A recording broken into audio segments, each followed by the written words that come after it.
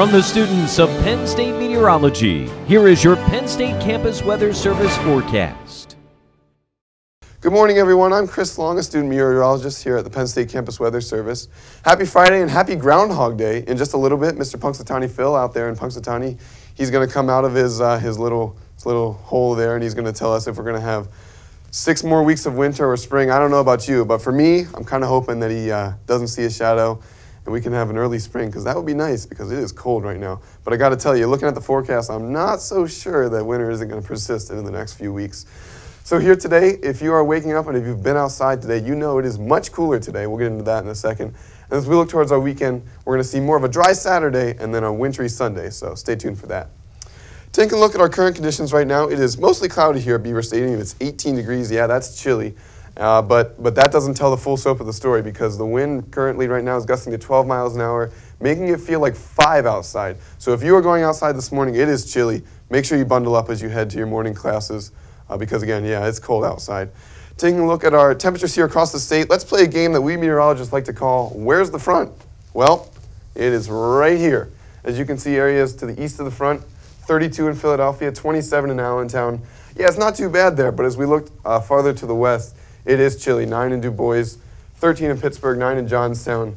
So yeah, that's where the front is. And as we take a look at our 24-hour temperature change, again, if you're waking up in the western part of the state and you're saying, whoa, it's way colder than it was yesterday. Well, you're not wrong. It's 32 degrees colder than it was yesterday in Johnstown, 31 in Pittsburgh, 26 in Du Bois, 13 degrees colder here in State College. So yeah, it is much cooler than it was yesterday. And as we take a look at our feel-like temperatures, yeah, that's cold. 8 below in Du Bois, 8 below in Bradford, 11 below in Johnstown, 5 here in State College. Yeah, it's chilly in western Pennsylvania. As we look at eastern Pennsylvania again, it is chilly, but not quite as bad as it is out here in western Pennsylvania. That's where they're really feeling the cold this morning. Taking a look at our current satellite and radar, there are some snow showers moving through central Pennsylvania, western Pennsylvania, even eastern Pennsylvania. The whole state's got a couple, snow showers going on. Nothing more than just, some flurries to start your morning off. It won't really disrupt travel or anything. Just kind of a nuisance for your Friday morning. As we look towards our future weather here, you can say we're going to have a pretty clear day here in State College. It's going to be cold again, but there won't be, the sun will be out, that'll make it feel a little bit warmer. We might have a snow shower or two here out in western Pennsylvania, but again, nothing more than just a nuisance kind of for your Friday. And then as we look towards Saturday, you can see the clouds are going to start to fill in. Yeah, here they come in western Pennsylvania. And that's associated with our next storm system.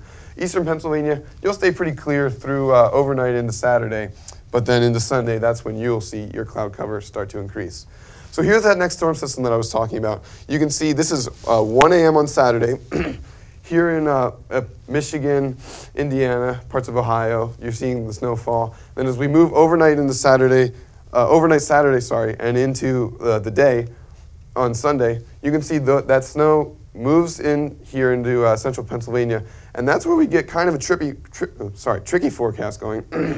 For northern Pennsylvania, it's going to be mostly snow, as the temperatures are going to be below freezing the whole time, allowing us to have snow throughout the day, allowing us to have accumulations of 4 or 5, maybe 6 inches up here in the northern parts of Pennsylvania. But here in the central parts of Pennsylvania and the southern parts of Pennsylvania, that's where it gets a little tricky. You can see this one particular model has a rain-snow line setting up right here, right over top of Harrisburg. And this says the areas north will see snow and areas south will see rain. And I think with pretty good confidence we can say that Philadelphia will see rain, York will see rain.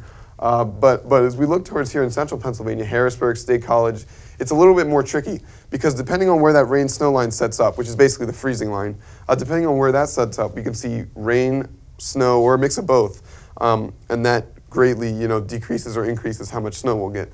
So keep an eye out for that as we wait to see where that rain-snow line sets up. It's always hard to predict. It's more of just kind of where it sets up as the storm system moves in.